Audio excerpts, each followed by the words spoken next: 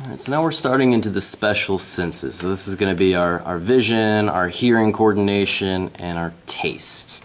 Okay, so looking here at the eye. Okay, so we already went over your individual muscle groups on there, so make sure you review that from the muscle chapter. We can see the white part of the eye, so you have 3 layers on the eye itself. The sclera is the white part. The second layer is this darker part here. So this is our vascular layer called the choroid layer. And again, we remove that. And on the inside, you have your retina. So that's the lighter layer there that's got all the nerve tissue associated with it. So coming from the back of the eye is your optic nerve coming in there.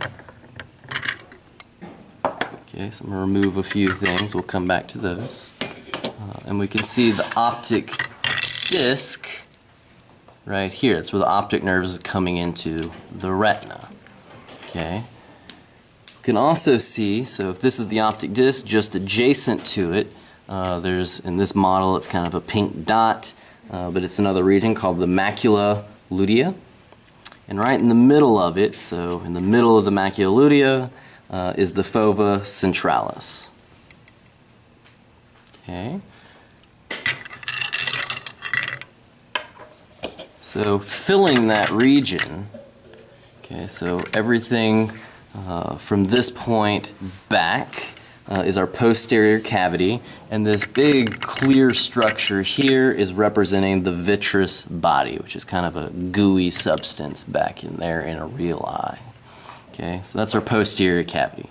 In the anterior cavity, we start with our lens. So the lens sits kind of in a cavity within that vitreous body and sits behind the pupil being the hole in the iris. The iris is the colored part of the eye. All that sits behind the cornea. The cornea is the clear layer that surrounds the eye itself. We take all that apart. Now we want to look on the inside here. Okay. So we have a ciliary body.